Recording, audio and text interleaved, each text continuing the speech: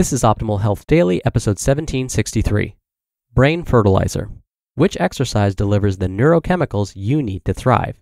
By Emma Hogan of lesmills.com.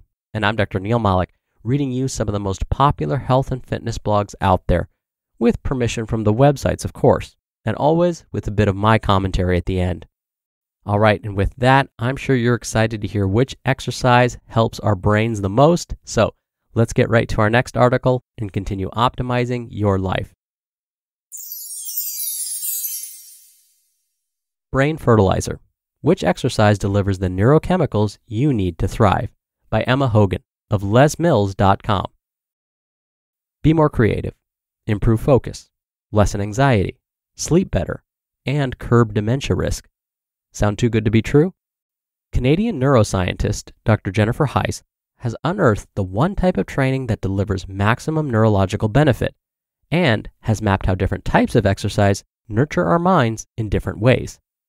Dr. Jennifer Heiss is on a mission to help people understand the neuroscience of exercise. She's just written a book about it, in fact, and says there's just one thing she wishes everyone knew: that exercise gives us vitality. Quote, "Exercise helps us manage the things we struggle with daily. It helps us deal with stress, ease our depression, soothe our anxiety, stay sober, alleviate insomnia, keep dementia at bay, and makes it easier for us to stay focused and be creative. All in all, it gives us the mental energy to fully engage with life." End quote. Exercise changes the brain in diverse and powerful ways. Heiss explains, quote, "One key thing that exercise increases is brain-derived neurotrophic factor, or BDNF. This acts as a fertilizer to grow new brain cells and help our existing brain cells function optimally." End quote. She adds that in some cases, the power of exercise can even surpass that of genetics.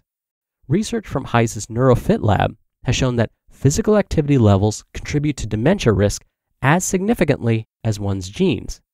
The researchers tracked over 1,600 people, and 25% had a genetic risk factor for dementia, which is representative of the population at large. At the start of the study, no one had dementia.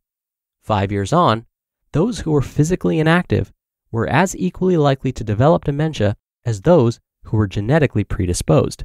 In other words, being physically inactive completely negated a healthy set of genes.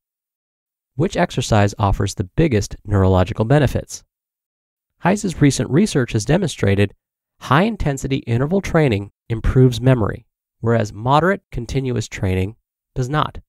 She adds, quote, "What makes high-intensity interval training so special is that the hard intervals push you above your anaerobic threshold and lactate accumulates. Although lactate was historically considered an inert byproduct of metabolism, it turns out to be one of the most important promoters of neuroplasticity, meaning our brain's ability to adapt and adopt new behaviors. Lactate promotes angiogenesis, the growth of new blood vessels in the brain, to help ward off vascular dementia. Lactate also promotes hippocampal neurogenesis, the birth of new brain cells, to help ward off Alzheimer's." End quote. What's surprising about these new findings is how they contradict common perceptions about lactate. Heiss says, quote, "We often hear fitness trainers talking about flushing out lactate from the muscles, as if lactate is a bad thing we need to get rid of. But it turns out the lactate from the muscles travels to the brain and may be one of the promoters of brain health." End quote. Which exercise can alleviate depression? Research shows that when it comes to aerobic exercises for alleviating depression, duration matters most. Heiss advises, quote, "Increasing your workout duration by just 10 minutes will yield a greater antidepressant effect. Resistance exercises also alleviate depression, but here, intensity matters most.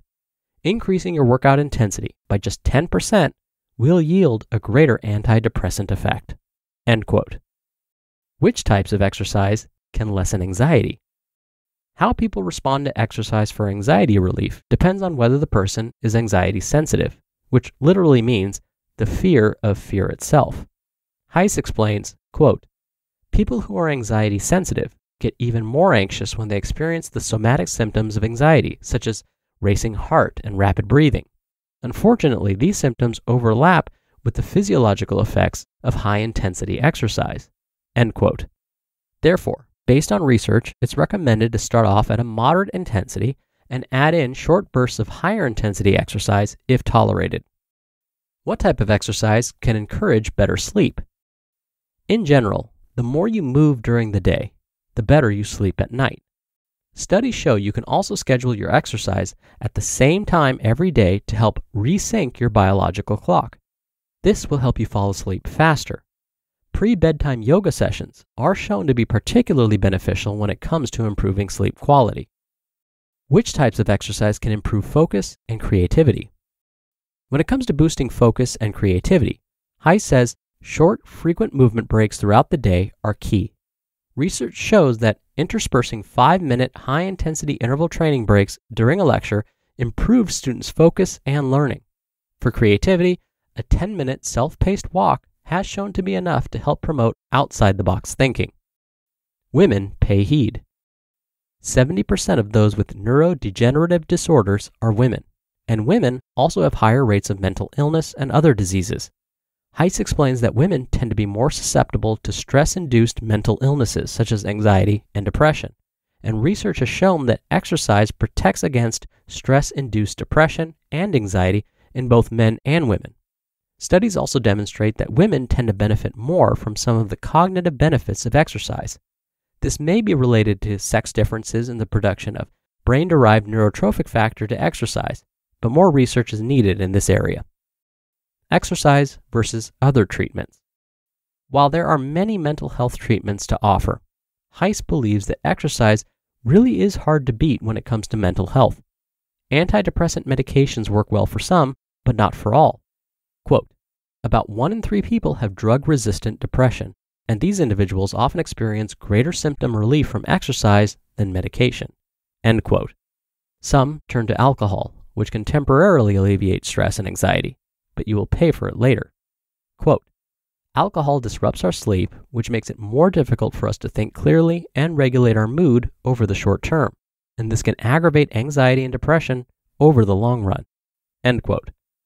Heiss explains the option of psychiatry can prove helpful, but it may not be feasible for all. It can also be difficult for some to find a therapist that they trust. She adds, quote, "Fortunately, with exercise, every workout has the potential to reset your brain by infusing it with all the neurochemicals the brain needs to thrive. Exercise can work well on its own, but also works well together with other therapies."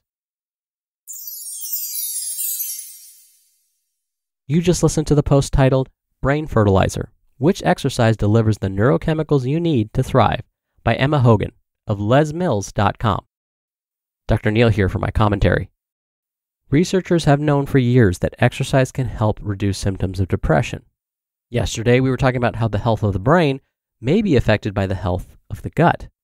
Well, it turns out exercise can actually improve the health of the gut microbiome too. But what's particularly fascinating in today's article was that we're starting to get some actual numbers, like how increasing the length of time for our walks, runs, rides, or rows by just 10 minutes can reduce depression symptoms. Or we can achieve a similar effect by increasing the intensity of our strength training sessions by just 10%. That a 10-minute walk can boost creativity. Now, not just a walk, but a 10-minute walk. I'm all about being specific when it comes to setting goals so that we know when we've hit our target.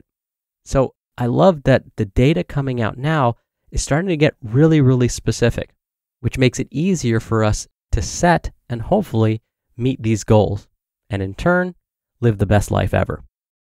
All right, that'll do it for me for today. I'll be back here tomorrow for our usual Friday Q&A, so stay tuned for that, where your optimal life awaits.